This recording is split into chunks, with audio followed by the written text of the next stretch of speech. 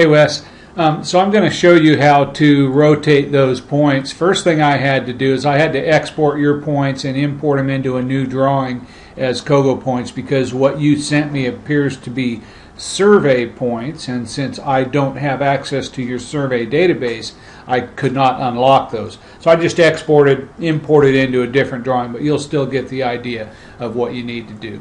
So here are your points, here's your line. So what I'm going to do is I'm going to draw a new line at the new bearing. So I'll go here on my home tab in the draw panel.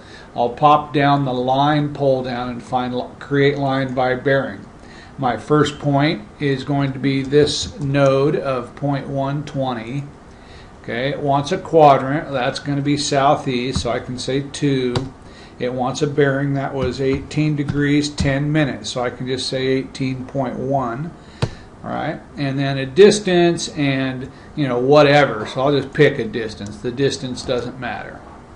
So now what I'm going to do is I'm going to use the AutoCAD rotate command and pick all of these objects, and then I will deselect the two lines.